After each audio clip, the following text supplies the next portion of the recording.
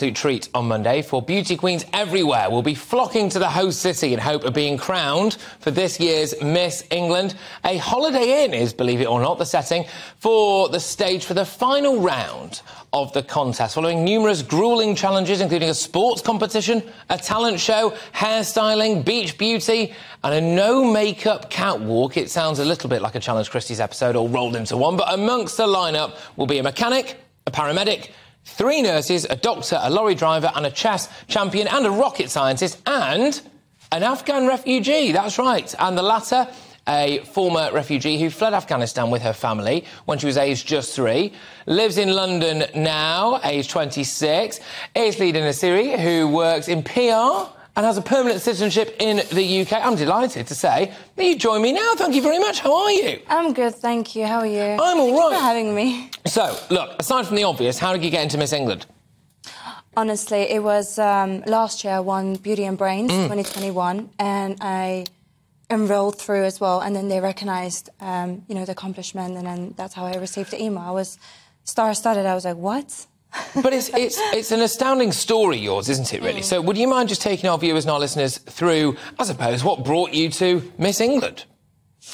Well, as a former refugee and coming from Afghanistan and then, you know, coming to Europe and really not having seen anything of my childhood and not really been through what normal children usually go through, I've always had this passion for beauty and fashion, and I was in search of trying to find and understand what the purpose is behind it. And I always knew inside me that there is this higher purpose that I wanted to achieve, which links back to Beauty with a Purpose, which is a charity that I also, you know, support within this round. So you had to do quite a lot just to get, well, to Birmingham on Monday, right? So I've read off a few rounds there. I mean, it's quite astonishing, really, because they obviously want an incredibly well-rounded person. So talk me through some of the challenges that you've had to do then, I suppose, to get there, or some of the tasks or whatever that you've had to do to get to the finals. No, of course. I believe, like, today Miss England is challenging the traditional way of how Miss England is perceived.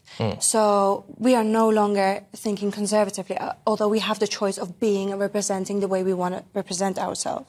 So the challenges I face coming from an Afghan culture, Islamic background, there are, you know, there are a few aspects of beauty that is looked down upon or questioned.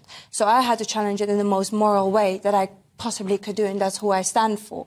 So, for example, not wearing, you know, the beachwear. That was also a very challenging part, but doing it in a way that comes across conservatively, but more so that's me, you know. What can I ask how that's been with regards to your, I suppose, traditional culture, as it were?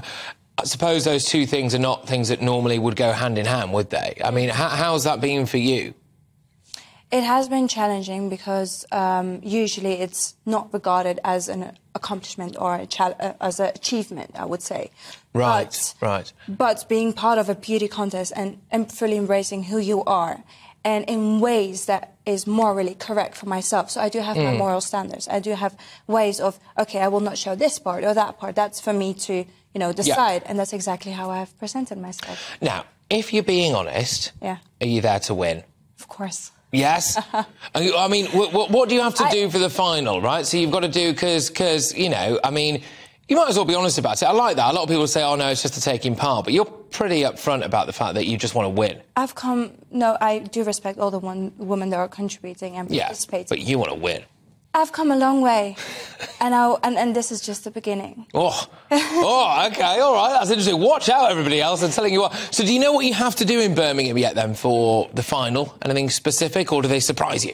No, so we have our charity event on Sunday, and then on Monday we have our final round, so that's very exciting to be part in. Fantastic. Now, what would it mean for you if you won Miss England?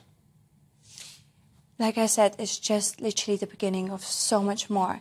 I am not representing only myself or my story. I'm representing all the other women that are restricted. And I'm not talking about the Manessa region, which is the Middle East, Asia and Africa. I'm talking about the you know, European and even US. There are so many other women that cannot voice their opinion or cannot say what they truly feel. And I want to represent that in the most moral and ethical way. Is there a Mr. England? I'm assuming there probably is. I believe there is, yeah. How do you think I'd do in that? I think you'll do brilliant. I think you're an amazing character. Character's interesting, right? Okay, good stuff, good stuff. Do they have a personality competition? I suppose they will. I suppose your personality has to shine through. Well, look, thank you very, very much. And can I ask, how do people vote? Do the public get to vote, or is it just judges on the day? No, absolutely. Public has a choice to vote on the app. Oh, do it, right, promote it. I mean, so how can people vote for you? They can just download the app and then they can just click on my name. Click on your name, fantastic, OK. And I tell you what, just remind people, everyone at home, exactly, so they're downloading the app now as we speak, remind them of the name and how they can do it. Go on, what's your name? Well, guys, you can download the app on your phone. It's very easy. It's called Miss England. And then you go on voting and then you can vote for me, Lida Nasiri. Yeah, there you go. Fantastic. So, OK, well, good luck. I think we all wish you well, obviously. Thank you so much. Good luck to it. I mean, it does take an incredible amount of courage to do what you've done, so thank you so, so much.